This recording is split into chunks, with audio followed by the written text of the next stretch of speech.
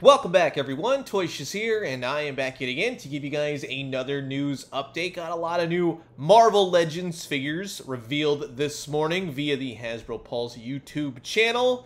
We got a lot to talk about. Very excited to talk about, so we're just going to jump right into it. But I do ask that if you are new to my channel, please do consider subscribing. Old toys, new toys, daily news updates. I guarantee you'll find something here that you like. Now, we're going to kick it off because Ryan, Dwight, and Dan, once again, joining us on their YouTube channel to tell us all about the brand new Marvel Legend reveals. And briefly, they went over Galactus. Big thank you. Over 33,000 and change backers of Galactus.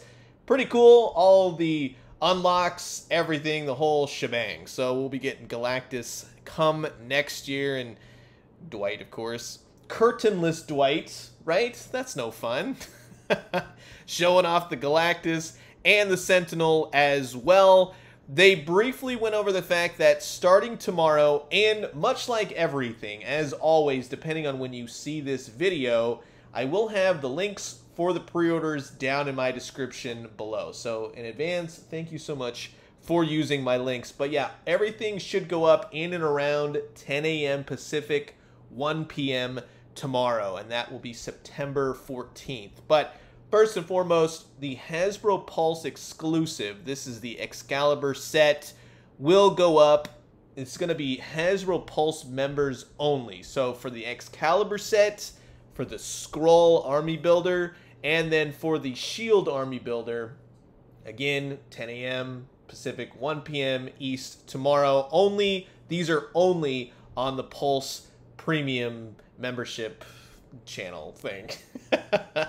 Members get it first, and then at 2 p.m. Eastern, everybody else gets dabs at it. So good luck if you need them. And then Dwight also did make a quick mention that they have about 5 or so comic book army builders penciled in here and there, but then they're also considering MCU army builders as well. So no other info besides just the throwaway line under that. And then moving into the big reveals, this is where I get all like, ooh, here we go. They're talking about Spider-Man, the animated series retro card editions, and we got our first reveal last week from Just Jay Hernandez. Be sure to check out his YouTube channel, does some great stuff. He got to reveal the, I call it the alien suit, the alien costume, right? Because it was the alien costume saga. Now it's called the Symbiote Spider-Man, and yes, I do call it the Symbiote Spider-Man as well.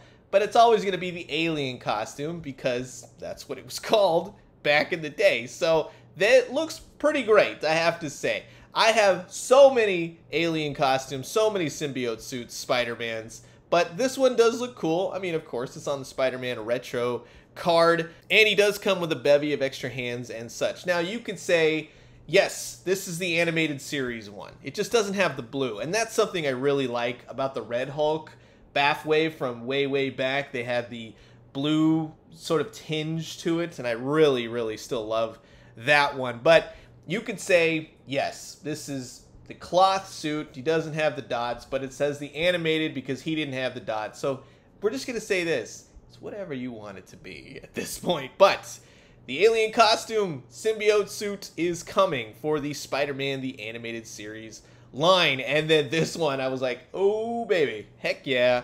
We're going to be getting the Mark Hamill animated series Hobgoblin figure. Now, I do have some things to say about this. While it does look great, and I'm glad they did not go with the scales and they kept it just the flat matte. I definitely like that little touch. I really wish we would have gotten a better head sculpt on this one. I think that it matches the comic book one as far as the tenacity and the sheer enjoyment that you see on the Hobgoblin's face for Spider-Man the Animated Series. I really wish they would have done just a new head sculpt for him, right? Love the pumpkin bomb, love the purple purse. I love that they made the glider purple, we'll say that. That definitely works, and they put red eyes in it. That's cool as well. However, as I thought way back when, to right now, the gliders really didn't fit those figures. They were entirely too small. So that's a bit of a bummer. So maybe I can use my giant Spider-Man the Animated Series Toy Biz Wing Bomber, all that stuff, who knows. But the other thing being, because I'm a stickler for that, They didn't paint the undersides of the cape. It's supposed to be like a pink kind of color under the orange. But in either sense, I'm happy with it because it's Spider-Man the Animated Series. Also the boots. I'm going to nitpick this thing to death. In either sense, I'm glad that we're getting a more animated series inspired Hobgoblin. And then new Spider-Man, or Ben Reilly Spider-Man. But back in the day, when I was collecting the Toy Biz figures, this was the big deal. Remember? Peter Parker, he was, however that went. He was the clone, and then he wasn't the clone, but he is the clone. But he's not the clone. You know how that goes. Ben Reilly briefly took over with that now classic 90s suit. But when Toy Biz brought him out, they brought back that suit and placed it over the original Spider-Man. And as a kid, I was like, whoa, what happened to Spider-Man? So this was Ben Reilly, and it looks cool. I wish he had his Venom containment gear. The only time that this suit really appeared on the animated series was in the final two-parter of the series finale when Spider-Carnage showed up. So he kind of makes that Ben Reilly suit. Otherwise, it was just Spider-Man with the Carnage symbiote attached to him. So in either case, it works. It's entirely 90s, and it does look good on that new body mold. And then this is one of those where I go, okay, well, I have this figure, but now you've completely redone it. This is the Hammerhead figure, and he was actually a pretty big character for a bit, like a season, in Spider-Man the Animated Series, working with Silvermane and all those guys. So he does look good. I gotta give it to him. I like the pinstripes on him. To be honest with you, I don't really care for the brass knuckles. I mean, it's cool that they have it as an alternate fist, but to keep him like purely Spider-Man the Animated Series, he won't have those brass knuckles. But he comes with a bat, and honestly, he looks like he stepped right out of the animated series, so that's pretty cool. I wish they would have given him that sheen, right? That is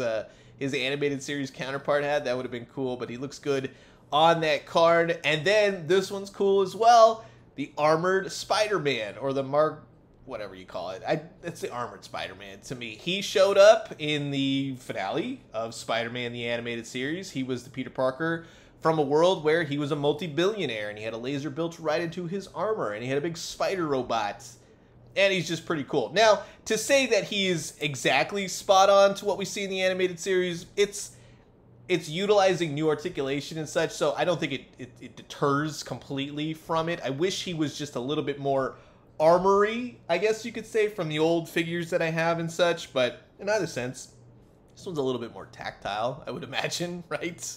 He just looks a little bit skinny. I think that's what it is. He looks a little bit too skinny in the sense, but I mean, we're just nitpicking. At this point, he comes with two, like, impact webbing kind of splotches kind of thing, and they did make mention you can attach it, let's say, to Hammerhead's bat, and I like it. So anytime you give Spider-Man webbing, please, more of that, but he looks good on the card.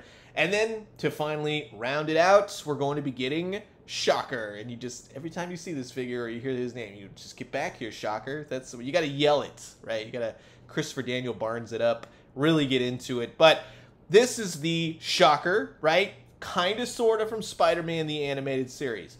Kind of, sort of in the sense that it doesn't look anything like his animated counterpart. However, on the back of the old Toy Biz cards for the mock-up, let's say, prototype, Shocker did have those kind of classic looking colors. So I kind of like that. It's like a little bit of a wink and a nod to that sense. It's a little bit how they did it with Kingpin. The Kingpin for the retro line actually looks like the old card backs before they redesigned him for the animated series. So again, that definitely works for me. And even seeing the artwork and such. So he didn't quite have the tones, the reds and the blacks that the animated series one has. This one is a bit more classic Shocker, so I do like it for that sense. Yes, of course, I'll say all day, I really, really wish that he was more animated and inspired. But in either case, yeah, that's a good-looking classic Shocker. I gotta give it to him on that. I really like the muted yellows. What's my big main problem with this guy? There's no painted black lines. I'm a stickler for that. I don't like it when they don't do it on the Spider-Mans, and I don't like it when they don't do it on the Shockers. But he has, like, gauntlet interchangeable hands, which is interesting. That's pretty cool. And he's got his usual shock blast. So in either case, I really wish you had the, spring-loaded launcher. That would have been really cool. But hey, beggars can't be choosers, right? In terms of Shocker. Again, if you need any of these, they will go up for pre-order starting at 10 a.m. Pacific, 1 p.m. Eastern tomorrow, September 14th. And then moving into the more classic Marvel superheroes card backs, they have revealed quite a few that they have done in the past. They got Hercules and Tigra coming. And then they went on to show us that Falcon, a classic-ish type Falcon. I wouldn't say it's exactly classic. It's kind of a mishmash, but yeah, I mean, for me, I got the one last year. This one is just kind of like, okay, fine, that's cool. The Loki, honestly, same deal. I got the one from the prior wave, whenever that was, a while back, and it looks to be largely the same. He's got his daggers now, but they do look good. It's just the fact of, yeah, it's kind of a little bit too close to the ones that I already kind of have. And space is getting limited these days, right? And then you have Trickster Loki, or Female Loki. That was in the box set at San Diego Comic-Con a few years back.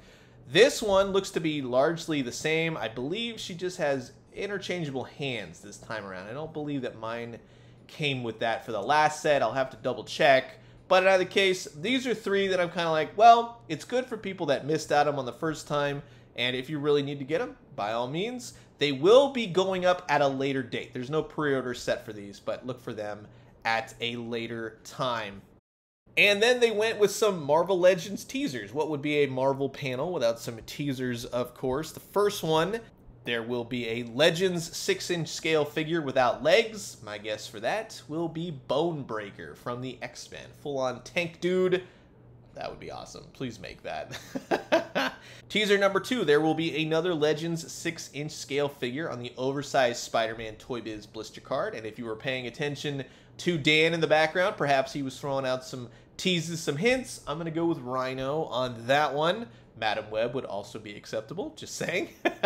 There will be at least 2 characters who have never appeared in Toy Biz or Hasbro Legends 6-inch line who were also featured in Marvel Universe Series 2, the 91 card set. I don't have that card set, and I'm not going to go through that card set, but I'm just going to ask for Carrion and Nightwatch to complete the Maximum Carnage storyline. Even Ryan, he was showing off where it exactly looked. Marvel Universe Series 2 card set, so look for that box. Dwight had a tease of his own. He showed off a barrel. I couldn't tell you unless... I don't know why. I mean, the first thing that came to mind was like a Muckman canister, but that's not right. However, if you have an idea, that would be amazing. And then Ryan showed off his teaser. This looks to be the old backdrop card for the, was it Series 1 Marvel Legends? What is it? The Captain America or Red Skull, something like that. Somebody was commenting down, kind of helped me out. Totally blanked on it, but yeah, I think you're spot on. So probably has something to do with the new retro Marvel Legends. God, we're already at that point for the 20th anniversary or whatever it is. So that looks great. I'm super stoked for the Spider-Mans. Yes, I have my nitpicks and my thoughts on that, but you know me, huge Spider-Man animated fan. You got me from day one. I'll definitely be getting those. The other retro superhero ones, total, just, I'm going to be honest with you, it's a pass for me just because I already have those characters. I could literally pull them out and show them to you right now, but good for those that missed them the first time around. But of course, let me know your teaser thoughts on everything, and I'm going to leave you guys with that. As always, drink some great coffee, eat some great food, but most importantly, remember, Spider-Man the Animated Series is getting bigger and better, baby. Now we just need some spot-on character designs from the show, and I can finally just go away happy. And when you do, let me know what you found. I'll talk to you guys soon. Adios.